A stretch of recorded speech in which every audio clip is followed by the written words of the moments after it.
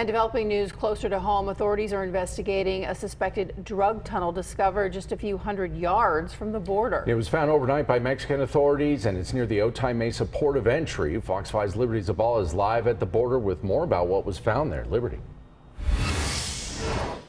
Good evening, Jason and Misha. Well, you can still see a patrol car out here as well as several HSI agents. This is where agents and officers discovered that drug tunnel inside this warehouse behind me. And one local business owner we spoke with said she's not surprised, and this is not the first time she's seen one pop up here in this area.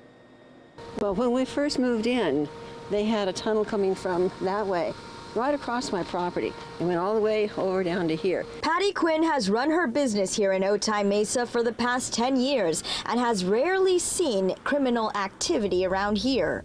We have no problems here.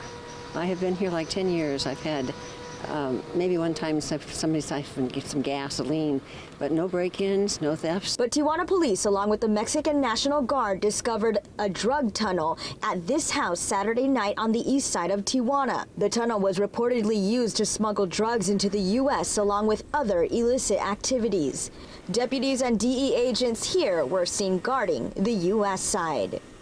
A similar drug tunnel was discovered near here back in March when agents seized 4,400 pounds of drugs. You never know. But I've been blessed, I've been protected, and I mean, I've been here 10 years, and like I said, no real problems. And Customs and Border Protection is now investigating and has sealed off the U.S. side of the tunnel. For now, live here in Otay Mesa, Liberty Zabala, Fox 5 News. All right, Liberty, thank you so much for that.